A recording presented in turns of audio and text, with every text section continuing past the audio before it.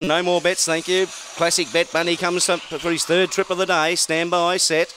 Racing. Goal, they came out in bits and pieces. Gilmore Gun missed it by a couple. Going out hard as Al Velvet, and it's off and gone. And the Blakes are having a field day earlier at Mt-Gambier early. It's Al Velvet by a couple. And second placing is Al Blue Earner. Out around the outside is Rush Hour Return, starting to cut home in a hurry. Further back then we've got Glenville Jazz, a good gap away to Gilmore Gun. And forget the rest, headed by Kennett's Curse. In the straight, Al Blue Earner gets up on the inside. Not quite quick enough though. Outside will get this Rush Hour Return, scores narrowly. Second, Al Blue Earner.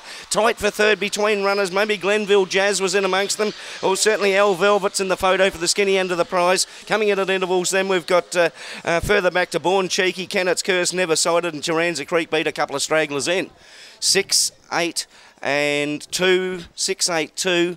So far as the numbers go into the form, a good performance there from Rush Hour Return gets home. 6, 8, 2, 7 are the numbers here at Mt-Gambier. 6, 8, 2 and 7. 23.79 with a time. 23.79. 3/4 by a neck with the margins.